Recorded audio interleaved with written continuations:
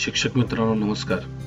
सध्या महाराष्ट्रामध्ये अविरत हे ऑनलाईन प्रशिक्षण सुरू असून या प्रशिक्षणाची कार्यवाही सध्या आपण करत आहोत। ऑनलाईन पद्धतीने होणारे पहिलेच प्रशिक्षण असल्यामुळे एक सर्वसामान्य उत्सुकता तुमच्या आमच्या मनामध्ये होती। सर्वप्रथम आपण या अविरतच्या वेबसाईटवरती कसं जावं हे बघूया आपण। याच्यासाठी मित्र आम्ही तंत्रस्नेही शिक्षक माध्यमिक समूह कोल्हापूरच्या वतीने एक ब्लॉग तयार केलेला आहे। या ब्लॉगच्या माध्यमातून माध्यमिक शाळेसंदर्भातले विविध टास्क आम्ही हँडल करत असतो। आपण या ब्लॉगचा वापर करावा। या ब्लॉगवर जाण्यासाठी tstskop.blogspot.com असं टाईप करा आणि एंटर द्या। आमचा तंत्रस्नेही शिक्षक माध्यमिक कोल्हापूर ब्लॉग ओपन होईल। त्याच्यामध्ये विविध टॅबच्या माध्यमातून आम्ही आपल्याला माध्यमिक शाळेसंदर्भातले विविध टास्क हँडल करण्यासाठी या ठिकाणी मदत केलेली आहे। असाच हा अविरत प्रशिक्षणाचा टॅब। अविरत वेबसाईटवर जाण्यासाठी आपण अविरत वेबसाईट या ऑप्शनवरती क्लिक करा। आपल्या स्क्रीनवरती अविरतचं वेबसाईट ओपन होईल। यापूर्वी आपण रजिस्टर केलेलं असेल तर आपण या ठिकाणी आपलं युजर नेम या ठिकाणी टाकू शकतो। त्याचबरोबर पासवर्ड इथे टाकू शकतो। पासवर्ड जर विसरला असेल तर पासवर्ड विसरला या ऑप्शनवरती क्लिक करा। ईमेलला ओटीपी किंवा मोबाईल नंबरला ओटीपी पाठवला जाईल। तो ओटीपी या ठिकाणी कन्फर्म करा आणि नवीन पासवर्ड आपण या ठिकाणी क्रिएट करू शकतो। एक सोप्या या गोष्टी आहेत। अविरत प्रशिक्षणामध्ये प्रत्येक प्रशिक्षणार्थीला आपला प्रकल्प या ठिकाणी सादर करावा लागतो आणि हा प्रकल्प आपल्याला ऑनलाईन अपलोड करायचा आहे। त्या संदर्भातली माहिती आज आपण या व्हिडिओच्या माध्यमातून घेणार आहोत। या प्रकल्पाचे जे विषय आहेत ते विषय आपल्या लॉगिन मध्ये आपल्याला दिलेले आहेत। यामध्ये आपल्या वर्गामध्ये दैनंदिन अध्यापनामध्ये कुमार मुलांसोबत काम करत असताना ज्या आपल्याला समस्या येतात त्या समस्याबद्दल प्रशिक्षणात वापरलेली तंत्र आपण या ठिकाणी उपयोगात आणायची आहेत।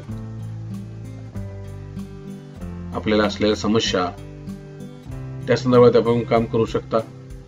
शाळेच्या विद्यार्थ्यांना करिअर बद्दल माहिती मिळणे या संदर्भातला सुद्धा आपण प्रकल्प करू शकता। अंमली पदार्थ घेणाऱ्या विद्यार्थ्याला त्यापासून परावृत्त करून या समस्येवरती काम करू शकता। वर्गामधल्या अभ्यास न करणाऱ्या कोड्या करणाऱ्या किशोरवयीन विद्यार्थ्यांसोबत आपण काम करू शकता किंवा 21व्या शतकातल्या शिक्षकाला जी गुणवैशिष्ट्ये हवी आहेत प्रशिक्षणानुसार त्यामुळे स्वतःमध्ये विकास घडवून आणण्यासाठी आपल्याला काम करायचं आहे तर त्या संदर्भात प्रकल्प आपण करू शकता। टेक्नो सेवा असणे टाइम मॅनेजमेंट वगैरे आपण पाहिलेले आहेत। तर या संदर्भातली आपल्या लॉगिन मध्ये जे 5 विषय आहेत त्या 5 विषयावरतीच प्रकल्प आपण करू शकतो। अविरतला लॉगिन करण्यासाठी mwcpd.in इतकं जरी टाईप केलं तरी आपण वेबसाईट वरती जाऊ शकतो। या ठिकाणी लॉगिन आयडी द्या आणि लॉगिन बटनावरती क्लिक करा। म्हणजे प्रकल्प ऑप्शन वरती क्लिक करा। तर प्रकल्प ऑप्शन वरती क्लिक केल्यानंतर या ठिकाणी प्रकल्पाचे विषय आपल्याला दिसतील। हा प्रकल्प करत असताना आपण आपलं जे प्रगती पुस्तक प्रशिक्षणाच्या दरम्यान आपण पाहिलेलं होतं त्याचा वापर अवश्य करावा।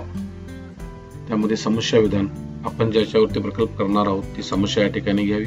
पार्श्वभूमी हा प्रकल्प आपण का निवडला आणि कोणत्या अडचणीला आपल्याला तोंड द्यावं लागतं हे या ठिकाणी आपण नमूद करणं गरजेचं आहे।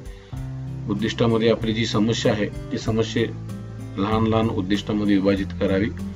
आणि प्रशिक्षणामध्ये कुठली माहिती आपल्याला प्रशिक्षण संपल्यानंतर प्रकल्प करताना आपल्याला उपयोगी पडली त्याची माहिती आपण प्रशिक्षणातील माहितीचा आधार या मुद्द्यामध्ये लिहिणार आहोत।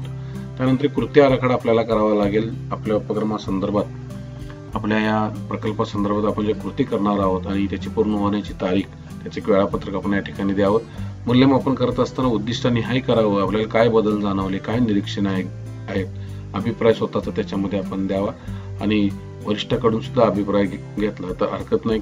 काही विद्यार्थ्यांच्या प्रतिक्रिया सुद्धा या संदर्भात जर आपण या आपल्या प्रकल्पामध्ये घेतल्या तरी सुद्धा त्या चालू शकतात। म्हणून प्रकल्प करत असताना या प्रगती पुस्तकाचा आधार घेणं गरजेचं। पूर्ण झाल्यानंतर हा प्रकल्प आपल्याला पीडीएफ स्वरूपात अपलोड करावा। हा प्रकल्प पूर्ण झाल्यानंतर त्याची पीडीएफ कशी बनवावी हा एक महत्त्वाचा विषय आहे। शक्यतो आपण टायपिंग केलेलाच असावा। प्रकल्प करत असताना पहिल्या पानावरती राष्ट्रीय माध्यमिक शिक्षा अभियान व महाराष्ट्र शासन यांच्या वतीने विद्या प्राधिकरणाने आयोजित व्यावसायिक विकास प्रशिक्षण पहिला टप्पा सन 17-18 अविरत प्रशिक्षण, आपलं समस्या विधान, आपलं स्वतःचं नाव, आपल्या मार्गदर्शकांचं नाव टाईप करावं आणि त्यानंतर प्रकल्प आपल्याला दिलेल्या त्या प्रगती पुस्तकाच्या नमुन्यामध्ये आपण तो टाईप करावा। आता हा प्रकल्प वर्ड फॉर्मॅट मध्ये आहे, तर याची आपण PDF कशी बनवावी हे आपण पाहूया। हा माझा स्वतःचा प्रकल्प आहे। या ठिकाणी आपण PDF बनवणार आहोत। तर आपण फाईल मेनूला क्लिक करावं, सेव्ह ॲज बटनावरती क्लिक करावं आणि त्याला योग्य ते लोकेशन आपण द्यावं। फाईल नेम आपल्याला जे हवं आहे ते आपण, आपला प्रोजेक्ट आहे, आपलं नाव आपण तिथे द्यावं आणि सेव्ह ॲज टाईप मध्ये आपण PDF फॉर्मॅटला क्लिक करावं। MS ऑफिस 2010 पासून पुढे आपण ही सुविधा वापरू शकतो। आपण लोकेशन निवडावं आणि सेव्ह बटनावरती क्लिक करावं। आपला प्रोजेक्ट आता PDF फॉर्मॅट मध्ये सेव्ह झालेला आपल्याला दिसून येईल। तर प्रोजेक्ट अपलोड करण्याची पद्धती आपण पाहूया। आपण वर्ड मध्ये संपूर्ण टाईप करून घेतलं, त्यानंतर त्याचा PDF फॉर्मॅट बनवला, पण हा प्रोजेक्ट ही PDF फाईल आपल्याला आपल्या लॉगिन मधून अपलोड करायची आहे। त्यासाठी आपण आपल्या लॉगिन मध्ये जावं। आता एक सूचना अतिशय महत्त्वाची दिलेली आहे, तुम्हाला प्रकल्प एकदाच अपलोड करता येणार आहे, त्यामुळे खालील बटनावर क्लिक करून काळजीपूर्वक योग्य फाईल अपलोड करा। वर्ड फॉर्मॅट मधली फाईल पाठवू शकतो किंवा PDF फाईल पाठवू शकतो। फाईलची साईज जास्तीत जास्त 1 MB पर्यंत असावी असं या ठिकाणी सूचना आपल्याला देण्यात आलेली आहे। प्रकल्प अपलोड करण्यासाठी परत आपण आपल्या प्रकल्प मेनूवरती क्लिक करा।